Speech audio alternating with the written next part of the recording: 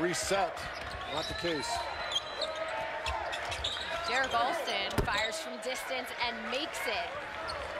So long in range, he gives you problems on defense. He can take away so many different things. And his offense is getting better as a young freshman. Kendall Moore continues to grow.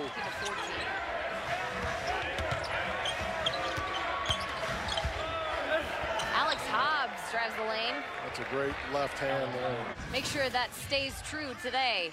2 back-to-back buckets for him. Great looking shot. He short-armed the reverse. Good D by JD. Great anticipation. Boise State turns the ball over and Moore able to capitalize. Kenny driving in on Carvacho finds Alston for the dunk. So Edwards inbounds to Page. Page over the top finds Carvacho for an easy 2. Alston gets stripped. Moore's gonna go the other way. He is fast and he is open and the layup is good. 7 points for the freshman in double figures tonight.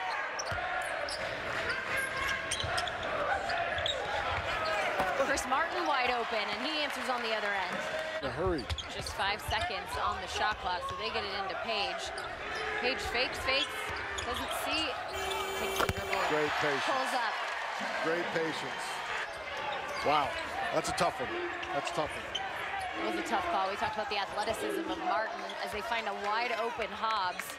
But a very easy 13 points for Hobbs to lead all scorers. Let's see Nico get more towards the basket. And now Jessup leads all scorers, and Boise State has built their biggest lead of the game. And a turnover. Aaron Edwards up to Logan Ryan for the dunk. The Broncos cross half court. And the Rams are playing aggressive, believe a wide open Hobbs. And he now has 15. Can't go down, but JD Page comes up with the basketball. Massington Bonner hits.